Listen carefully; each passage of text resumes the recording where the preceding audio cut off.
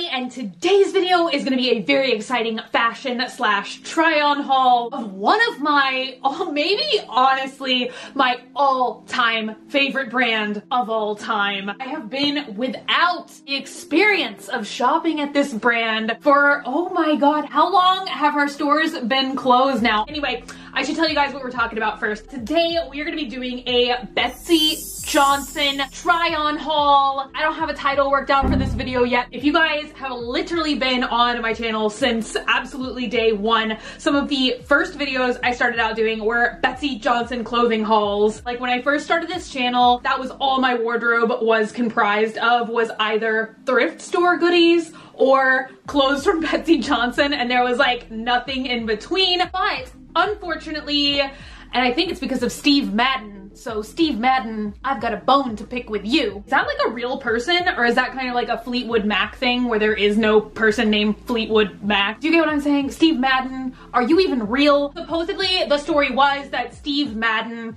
had bought out Betsey Johnson, like somehow Steve Madden owned the Betsey Johnson label. I don't know if it just like wasn't profitable enough for them anymore. I think it was within the first year of me starting my YouTube channel, so like 2011, 2012, all of the Betsey Johnson stores closed forever. So like my regular full price one, we had a store that I used to go to all the time in our big mall called the Houston Galleria. All of the outlet stores closed, and it was a very, very sad day for me. Betsey Johnson did come back. I don't really think she ever designs or releases clothing anymore. I think it's just like handbags, accessories, like maybe some phone cases. Earlier this year or late last year, she also debuted a makeup line. Don't get me wrong, I love all of those things, but nothing quite tickles my heart like the classic Betsey Johnson pieces. I just feel like the brand resonated so much with my soul and my personality. I just feel like there's always been a void in my fashion life since all of her stores closed, and nothing has quite filled it. And over the years, I've honestly been looking on Etsy, eBay, etc., to see if some people were parting with pieces from their Betsey Johnson collection. It just seems like within the last year or so, finally a lot of this stuff surfaced, or let's just say pieces that I would be interested in have surfaced. I have everything in a freaking like mattress bag. Which one of these is coffee? I have a tea and a coffee. And do you guys ever do that where you like pick up a drink and you think you know what you're drinking, and then you take a sip of what you're drinking and it's like, ugh, like what am I, is that a normal problem? What I'm gonna do is I'm gonna show you guys the pieces, we're gonna talk about them a little bit, and then of course I'm gonna try them on for you guys so y'all can see what they look like. I really hope everything is gonna fit. Also, I forgot to tell you guys, I'm going to number each piece. Like I'm gonna put a little number in the screen. I remember doing this with you guys forever ago when I would do like a multi-shoe unboxing. I think I even did it when I did like original Betsey Johnson dress hauls and stuff. I would ask you guys to leave a comment down below of the numbers that were your favorite or the ones that you would wear. So I'm really excited to get the feedback from you guys today and find out which pieces are your favorites. Back to the video. I was mostly looking for pieces that I have never owned before. We'll show you guys this one piece first because I honestly think it is a piece that I have owned. I think unfortunately I lost it in Hurricane Harvey. I did lose some clothing items that were in storage, and I didn't think that I lost anything like too special to me, like any of my Betsey collection or anything like that, but I swear I have owned this before, and Dogman and I were just digging through everything, every closet, everywhere, every storage box that I have left. We couldn't find it. Saw it on Etsy, so I bought it. So this is not too old. It's probably from the early 2000s, pre-2010, if I had to guess. Maybe 2006, 2007. It has like the newer Betsey Johnson tag in it, and we'll get into all these tags in just a minute. I'm gonna like break down a whole Betsey Johnson analogy for you guys today. I hope you're so excited. This is a skull cardigan, and it's a pretty short cardigan. It's like a cropped cardigan, as I'm sure you guys can tell. Now, the only thing that I don't remember about this item is it being like it's not the softest. Like, for some reason, I remembered it being like a thinner cotton, but it's not. It's kind of like a thicker, more like acrylic yarn feel. I'm kind of hoping that I can just make this more of like an everyday staple piece, and maybe like the more that I wash it, somehow it will magically get softer. Okay, next pieces. Everything else, items that I never owned. I was really looking for more vintage Betsey pieces, things from the late 80s, early 90s, maybe even like the early 2000s, but mostly what I was looking for were pieces that people describe as the Betsey punk era. It has a different style tag sewn into it. Will admit some of these pieces are way older and they do come from like 80s, 90s, but in the early 2000s, Betsey Johnson did like re-release some of her older designs again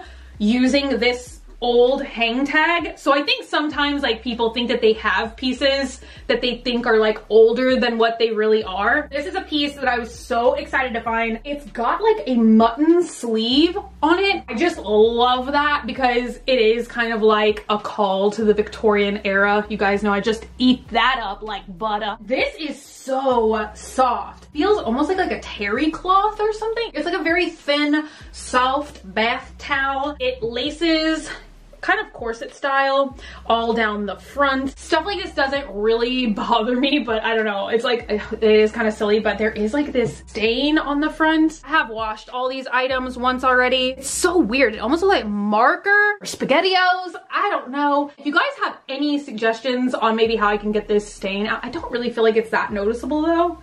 But I don't know. Guys, let me know on a scale of 1 to SpaghettiO how much of an uh-oh that is. Here is the next piece, which has to be a little bit more modern. I don't specifically remember seeing this. It has a newer hang tag on it. I believe this was being sold as an item from the 80s. Maybe it is. I'm kind of thinking that it's not. What do I care? I like it. It's cute. It kind of reminded me of some of my favorite Betsey pieces, which are these dresses that have ruffles on them. Have that dress in black and purple because I loved it so much, so I bought it in 2 different colorways. This piece reminded me a lot of that, except for I felt like it gave me more styling flexibility because it just has a suspender top, so it's a separate. So I can combine it with whatever top I want to, and I thought that this would work really well with a lot of my black milk. I think they're called like wifey tops. I have a bunch of them in a lot of really cute designs and patterns. I think this piece is so cute. I love the print because far away it looks like a leopard print,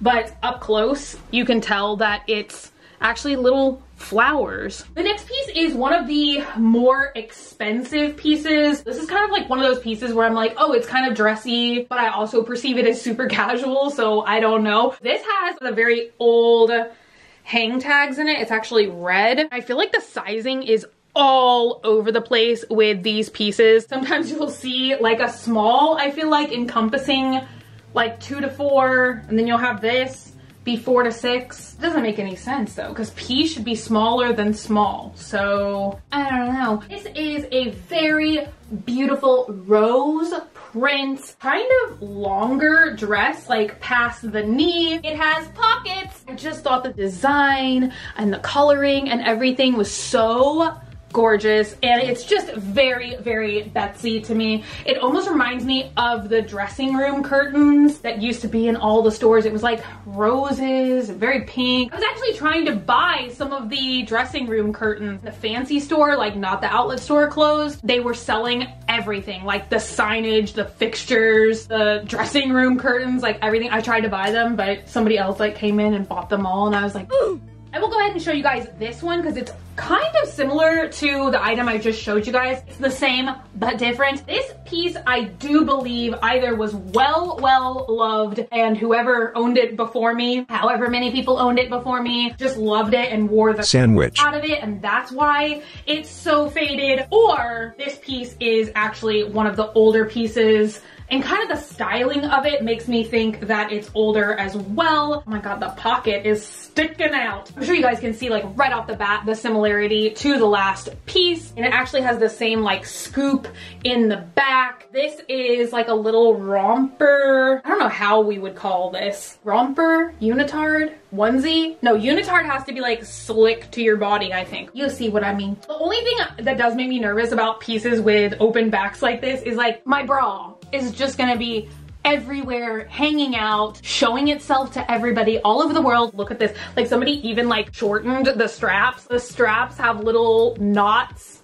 tied in them. So yeah, this is definitely a very loved piece. The next like, this is kind of like the most like showstopper piece in the entire collection. I think that this one is gonna have to be older because I've never seen it, and it does look like a very like flashy, like more like 80s, 90s kind of style. It is kind of a jumpsuit. It's sort of like the purple striped like bath towel shirt I showed you guys a while ago, where it has these puffy sleeves. We have a little bit of corset lacing in the back so that you can tighten it. It is just a really pretty fuchsia corduroy onesie. Once again, I don't know why I'm so confused about what these things are called. Shirt with pants attached. Something about it really did appeal to like both sides of my soul, which is like very vintage 80s, 90s, and also Victorian. So this is just kind of like my personality represented in a piece of clothing. Next, super casual, comfy piece is this really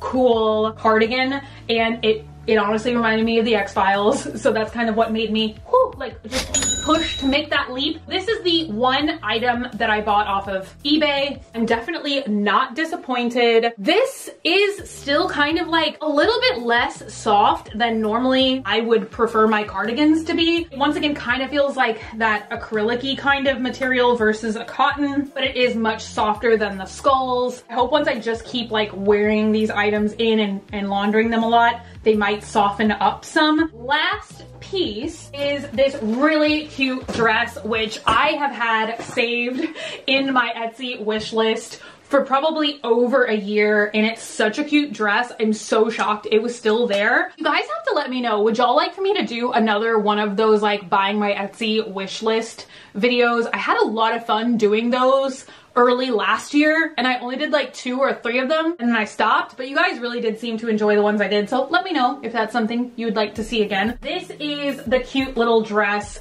that I bought. It's like a very basic black, almost tutu style dress. I think it's technically meant to be off the shoulder, which is very cute, but also sometimes a little challenging to style. Also, the skirt part, I do believe, is just completely sheer. When they were modeling it on Etsy, it definitely looked very sheer, but let's put it on for ourselves and see exactly how sheer it is. Anyway, we have talked. We have tried on a lot of things. I almost said we cried, but there is no tears today except for the tears in my heart that Betsey Johnson just really doesn't exist in this capacity anymore. And now that I've done like a haul, I feel like I miss it more than ever. I feel like, and you guys probably saw when I was modeling these pieces, even though I do like jump around and have a lot of fun with fashion usually on this channel, but it is just something about when my body is in Betsey Johnson clothing. I feel like it almost just accentuates my personality somehow. These clothes just express more to me how I feel on the inside and like how I see myself in my own mind. Does that make any sense? Like if I was gonna design an avatar for myself, not the Blue Baby kind of avatar, but like if I was gonna be, oh my god, like that game Second Life, you know, where you just like design yourself in virtual reality, an avatar. I'm sure I didn't need to provide you guys with the definition of what avatar means. This is how I would dress myself, is in like Betsey Johnson-esque